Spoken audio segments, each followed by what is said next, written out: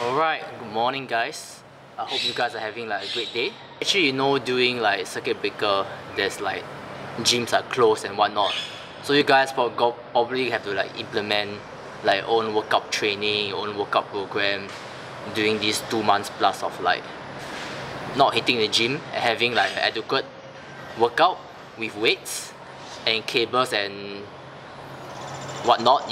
So since actually I'm heading to go for a workout, so I was thinking like, why not show you guys like what exercises I have been doing throughout the whole circuit breaker thingy. Workout program that I've been doing for every week is actually a full body split, and it's a 3 days full body split. So what I do is I will probably hit like all of my different parts of my muscle, such as my chest, my back, my shoulder, my legs, and my arms, and my abs as well. So basically I'll be showing you each different exercises that actually hit different group muscles in my body. Actually, if you have been following along my channel, I do really appreciate it, and I just hope you or whoever that is a new viewer to actually like the video and subscribe to the channel. I got myself all warm up already, and so I'm going to start with my first exercise. First exercise that I'll be doing is actually the archer push-up. Archer push-up is basically when you do a push-up, right? Instead of a conventional normal push-up, you're actually doing it from one side to another. Something like this. Your hands have to be slightly shoulder width apart. So basically your arms, instead of like this, it will be slightly a bit wider. So it'll be like this. For your palms position, you can either choose to face forward, or you can choose to put it by the side. But for me, preferably, I will always, for one of my working side, I would like to have it face down, face forward, and the other side on my side. So it look like this. It will look something like this, if you can see for my palms. So I'll go down, 1, 2, something like this. So have your legs, instead of standing close to each other, have them spread out a little, so that it won't interfere with your CG. 1, 2, 3.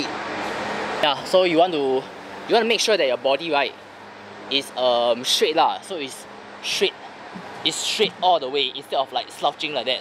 Try to have your body upright and then go down all the way. Side that you're going down, your arms, right, try to keep it as straight as possible. You don't want to utilize any strength from your helping hand. So your arms should be like this, straight all the way.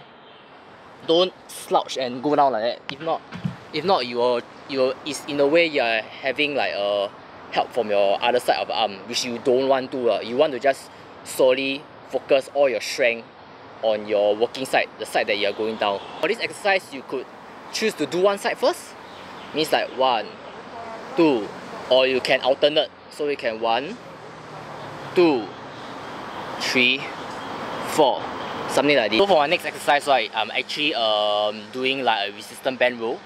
So what you need to do is probably find like a pillar or anything that is like round and elongated surface. So you can strap your resistance band around it. You will ideally want to take a few steps back, so you can feel like the resistance band is really stretched. So right here, remain a neutral spine, chest out, and then when you're ready, you want to flex pull the resistance bands towards you. So this will be 1, 2, 3. So as you pull, right, hold it there, and then release it. Slowly extend your elbows back, and then pull again. Slowly extend your elbow back. If you want to actually do this and make it more difficult, right, you can do this with one hand actually. 2, 3, 4. Another way you can do is actually to add a second resistance band along this.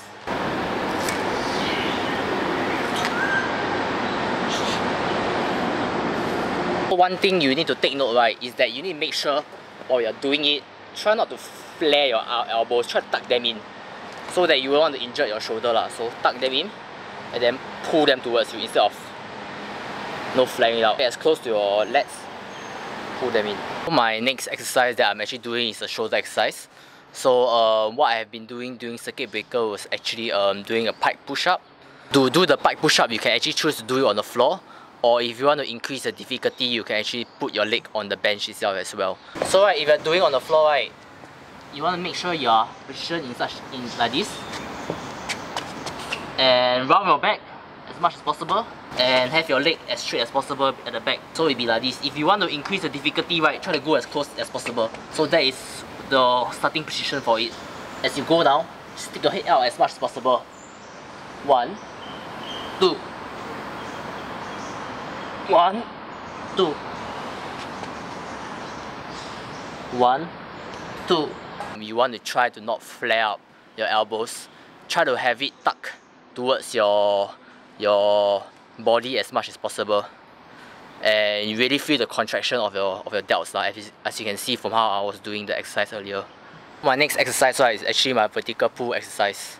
I found myself around an elongated surface, and then I hang my resistance band over there. So you want to grab the resistance band and then go down. So in a way you are kneeling down, then you could actually feel the stretch, the resistance band stretching, and basically you want to position yourself in such a way you are doing like a lat pull down. Position your arms in shoulder width apart, so as like this, and then remain a neutral spine. Retract your scapula, and then your chest up, and then right, pull it towards your chest. 1, 3, 4, 5. If you want some difficulty, you can do it with one hand as well. So 1, 2, 3. As you do this exercise, right, just try to make sure you pull all the way down, and then really squeeze your back, squeeze your lats.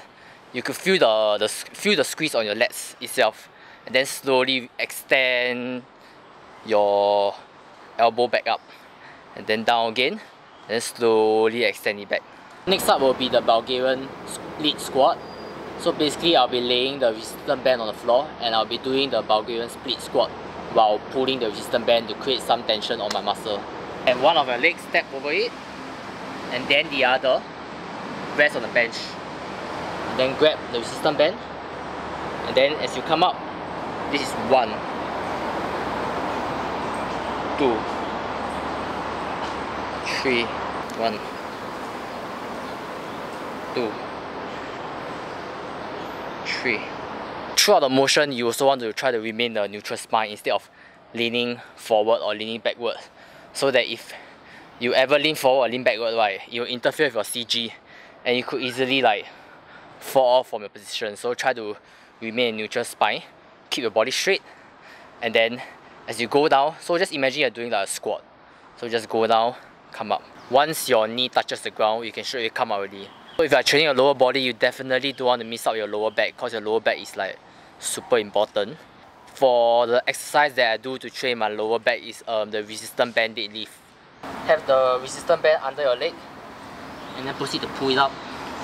And then you just imagine that you are doing you're executing and going to do a deadlift.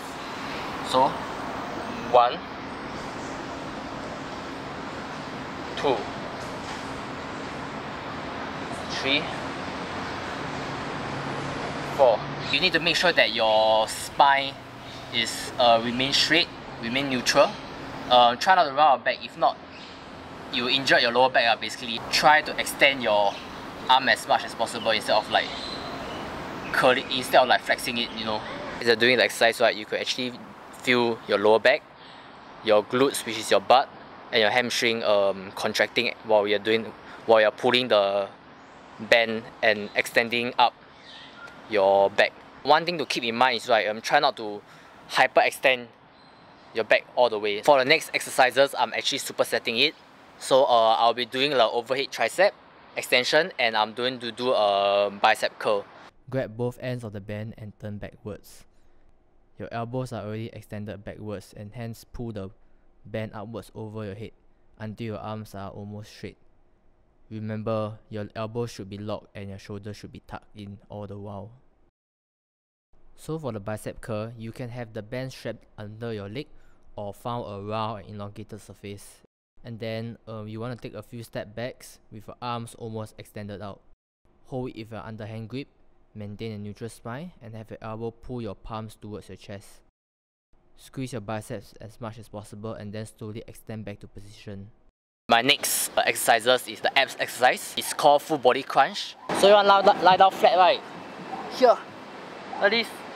Have your arms and your legs straighten out, flat to the ground. Then as you come up, 1, 2,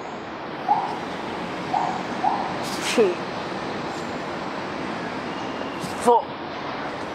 So after doing finish the full body crunch, right, my next exercise is to target my obliques. So for obliques wise, I'll be doing a Russian twist. Have your legs up and bend your knees. The body remain straight, remain in neutral spine. Turn your torso to one side, 1, and then 2, and then 3, and then 4. And then continue, alternate like this, continuously.